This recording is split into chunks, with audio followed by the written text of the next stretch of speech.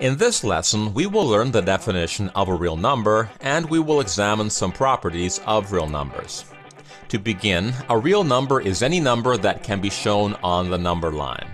So the following numbers are examples of real numbers. Now, an important feature concerning real numbers is that with the exception of 0, all real numbers are either positive or negative. 0 itself is neither positive nor negative.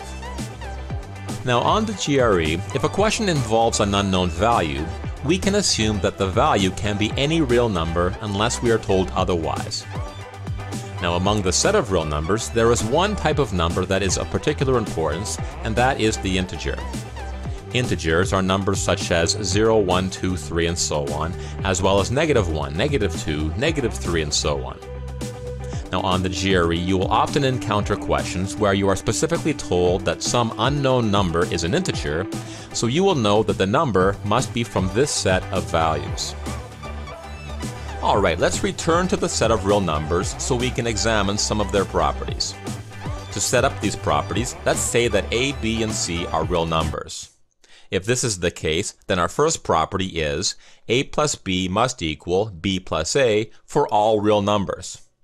In other words, when it comes to adding numbers, we can reverse the order of the numbers and the sum will remain the same. For example, 3 plus 8 gives us the same sum as 8 plus 3. We call this property the commutative property, but you don't need to memorize this for the GRE. Just know that when it comes to addition, we can reverse the order of the numbers and the sum does not change. Also know that some operations are commutative and some are not. For example, multiplication is commutative in that we can reverse the order of the numbers and the product remains the same. So, for example, the product of 2 times 5 is the same as the product of 5 times 2. The product is 10 in both cases. Now, subtraction, on the other hand, is not commutative. In this case, the order of the numbers does matter. For example, 4 minus 5 does not equal 5 minus 4. Now please note that we are not saying that a minus b never equals b minus a. For example, if a and b both equal the same number, such as 5, then a minus b will indeed equal b minus a. All we are saying here is that it is not necessarily true that a minus b equals b minus a. In other words, subtraction is not commutative for every pair of numbers. Similarly, division is not commutative for every pair of numbers. For example, 6 divided by 2 is not equal to 2 divided by 6. Now the next property says that the sum of a and b plus c is the same as a plus the sum of b and c.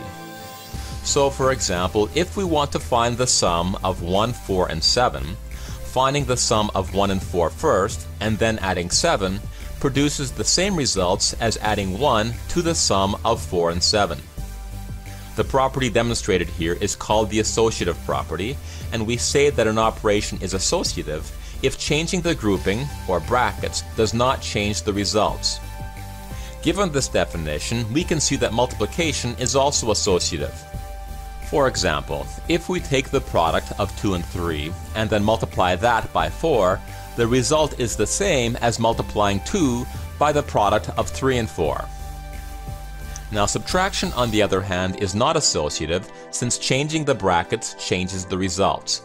The following example demonstrates this. Similarly, division is not associative as is demonstrated in this example. Now the next property is called the distributive property, which is illustrated by this example. This property says that the product of a number and a sum is equal to the sum of the individual products. In other words, a times the sum of b and c is equal to the product a times b plus the product a times c. The following example demonstrates this. 3 times 8 plus 2 is equal to 3 times 8 plus 3 times 2. Now please note that the distributive property also works when the numbers in the brackets are being subtracted. For example, 10 times 7 minus 3 is equal to 10 times 7 minus 10 times 3. Now the last set of properties concern the numbers 1 and 0. First, when we multiply any number by 1, the product is always that number. Second, when we divide any number by 1, the quotient is always that number. Next, whenever we multiply a number by 0, the product is always 0.